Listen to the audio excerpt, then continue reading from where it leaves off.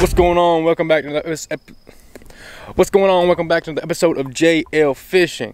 Today, we're on Carter's Lake.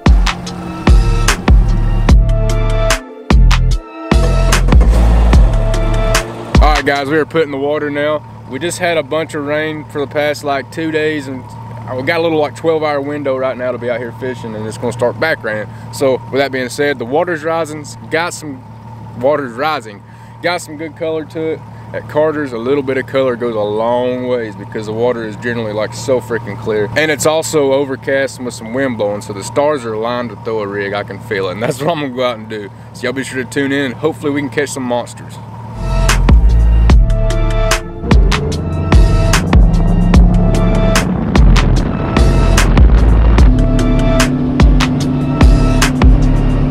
Boom! First spot.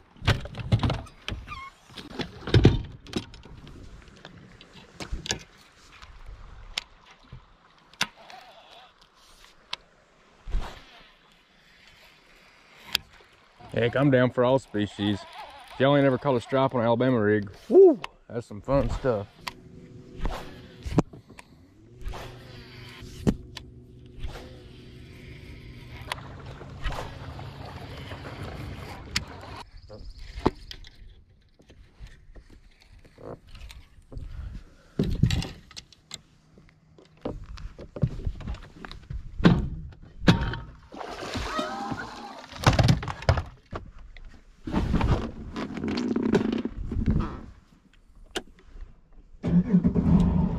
Alright, so I just fished the front half of one side of a creek, so I want to jump over to another creek and try it out.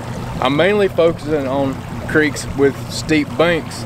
That way the fish can just rise and lower a whole lot easier than having to move, I guess you could say, with a horizontally. I don't know. But yeah, I'm focusing on deeper banks with a big rock. So, alright.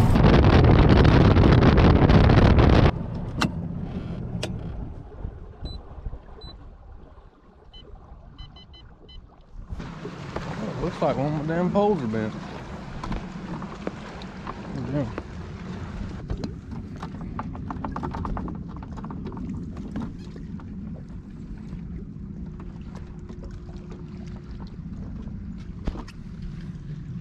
Tighten it up later.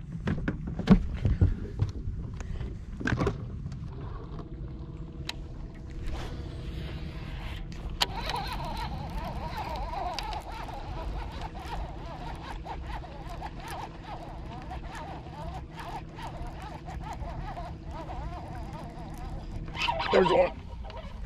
Golly, bum, I seen that one. Woo!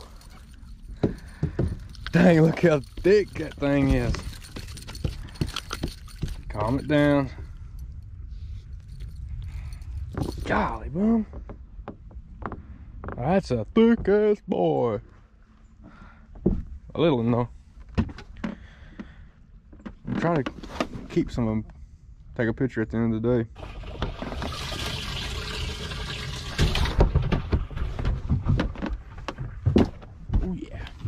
I saw that one. I don't know if the GoPro caught it or if you could see on the GoPro or not, but that was freaking awesome. Come out of one of these trees. Normally I don't get a bite till way down there, so maybe that's a good sign. Water is even more murky up here, so that might have been the ticket. And it's about 1 degree warmer too. So it's looking good.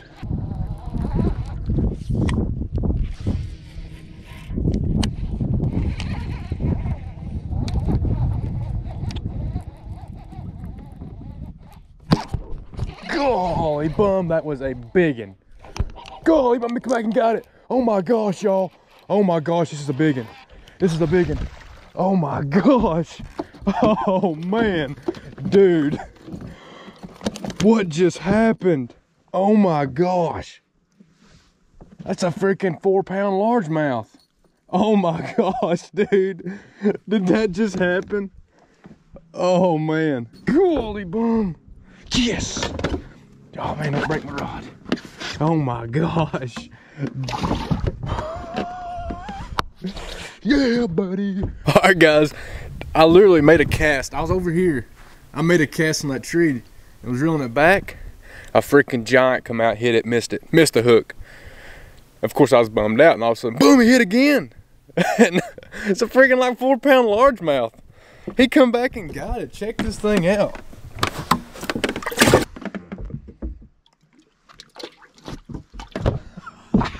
Boom. Oh golly, buddy. I can't believe that just happened.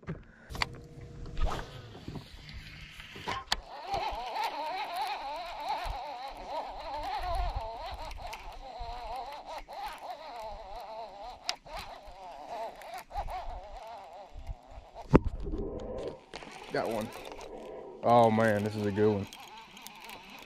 Oh man, what is it? Oh man, what is it?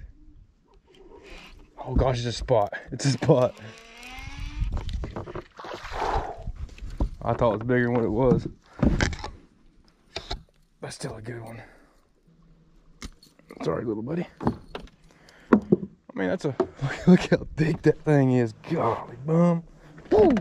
I like them thick. I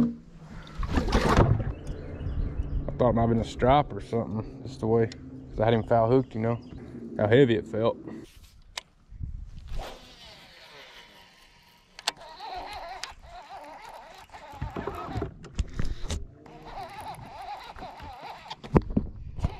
Just missed one right there.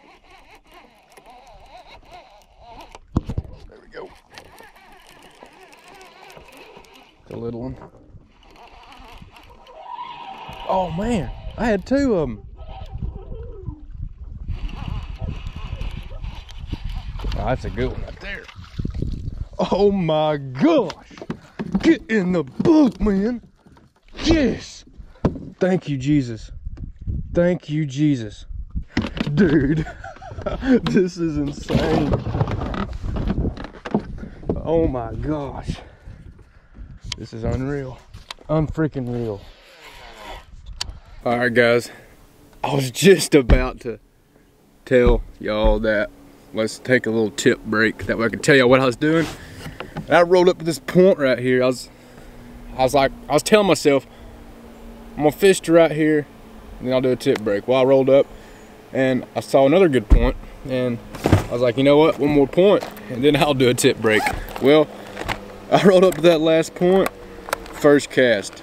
I got drilled the whole way, like half the way to the boat, and then finally hooked up. Well, it felt like a little one because it felt like 2 little bluegills biting it, but I knew it was hooked, whatever it was. I was like, all right, it's a little one. Well, I finally got close enough so I could see it. I had 2 of them on, 2 freaking good ones. Luckily, the smaller one come off, and I got a 4-pounder in the box back here, 4-pound spot to go with that 4-pound largemouth. That's pretty insane, if you ask me. Oh man, my blood's pumping good now. But what I'm doing, I'm just running these steep banks, hitting all these small points with these big chunk rock, and hitting them with this G-Funk Alabama rig, the bladed Bama rig, I believe it is. Gotta have blades. I ain't never thrown one without blades, but I just know that them extra little blades right there adds a little more bling to it. I'm throwing 3.8, I think it is, rhythm waves, Jackal rhythm waves. If it's cloudy, I'll throw white. If it's sunny, I'll throw more natural colors to match the hatch. But I'm throwing them on these Lure Parts online jig heads. I love them. They're like 25 cents a piece or 10 cents a piece. They're super cheap. Dang good hook on them. But the line is 25-pound Sunline Assassin fluorocarbon. Yes, some of y'all might be thinking I'm crazy for throwing fluorocarbon on Alabama rig, but I ain't never broke it. I ain't never broke it on a cast or on a fish, I'll say that. Now, like, I broke a few off just by horsing, trying to get the bait loose from a tree, but that's the only time that I have broke it. And on the rod, I'm throwing a Dobyn 736. The split handle on the Dobyn right there is where it's at on the 736. They offer it in the full handle and the split handle. Well, the full handle is about half an inch shorter than the split handle, and you need that extra length to put in your arm and to reel the fish in. I like it a whole lot better. And I'm throwing tranks, 7 gear ratio tranks. A lot of people throw a slow gear ratio for rigs, but I'm fishing super fast, so I got a pickup line. That 7 gear ratio works great, and it's a Tranx 200. It's the perfect size reel to hold quite a bit of that 25-pound sunline. All right, well, I'm gonna move real quick. I'm definitely gonna be coming back, hitting this spot again later, but I'm gonna move on up the river a little ways.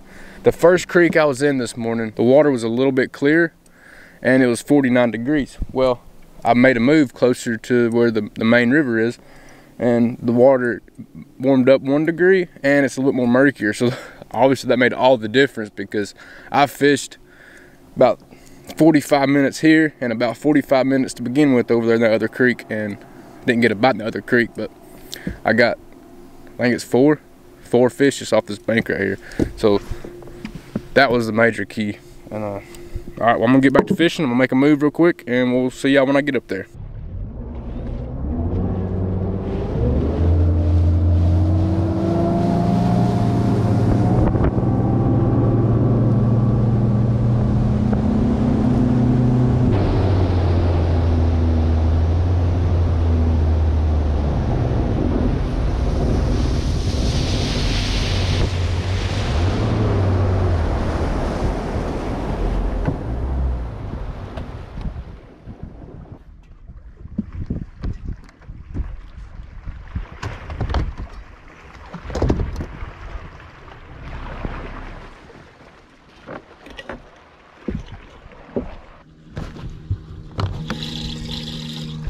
Oh man.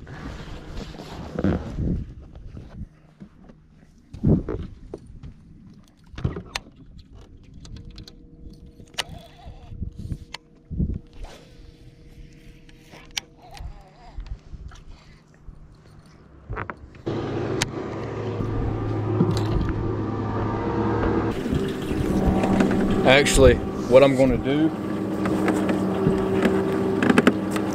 is go ahead and get pictures of these fish and turn them loose, because there's no sense in keeping them if we're not in a tournament or nothing, you know. Oh man, there's some meat in this live well. Look at this. Oh my God. That's some daggum big ones.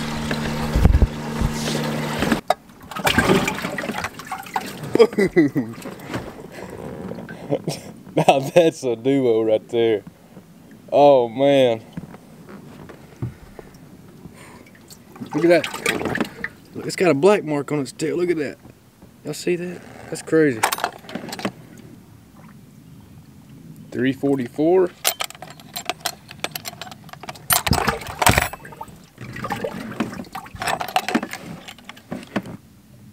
358. I don't know. Looks awful bigger than 358.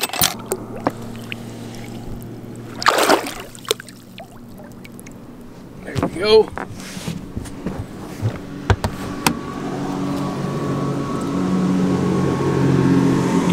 Already got pictures with all these, so y'all be watching the gram, because they sure enough gonna be on it.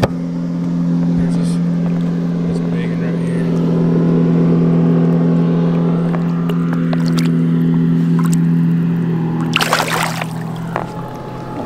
I don't care who you are. Oh man, let me clean you off there real quick. I don't care who you are. That was some show enough daggum biggins. I mean, that's what I live for. I mean, my general rule of thumb is you can only hold 2 biggins at the same time, so might as well just turn them loose. And now it's time to get back catching.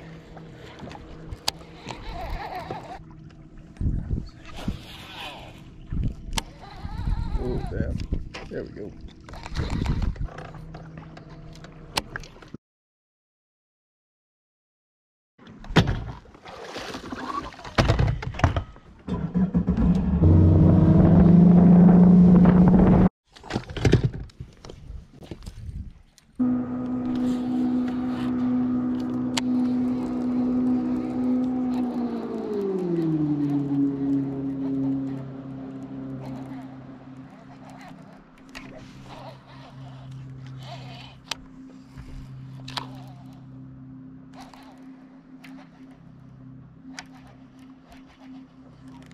Hey, just missed one right there.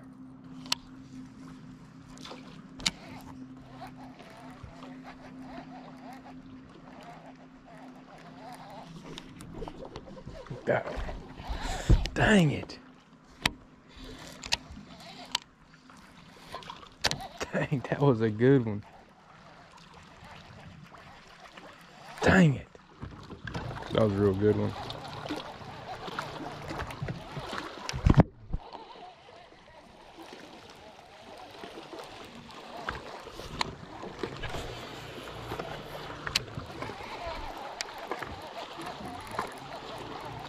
Just have trouble. When I see him, I don't want to set the hook too hard, you know? And jerk out of their mouth, but there's one.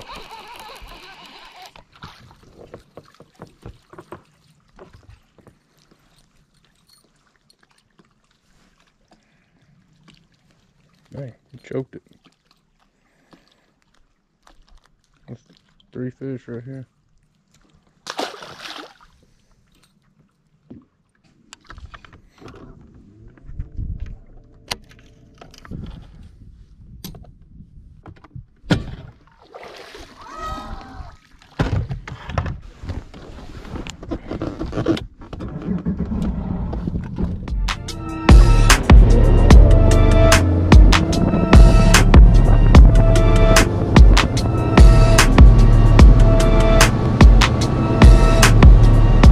Alright, back at the ramp now. Hope y'all enjoyed today.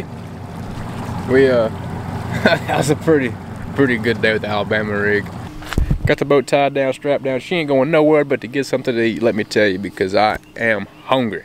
I hope y'all enjoyed the little fishing session we did today. If y'all did, please hit that like button and subscribe. The gear I used today will be in the description. I'll be sure to use all Tackle Warehouse links. That way it's all in the same place for you. Makes it easier when you order. But yeah, I appreciate all the support. I love sharing my fishing knowledge with y'all on YouTube.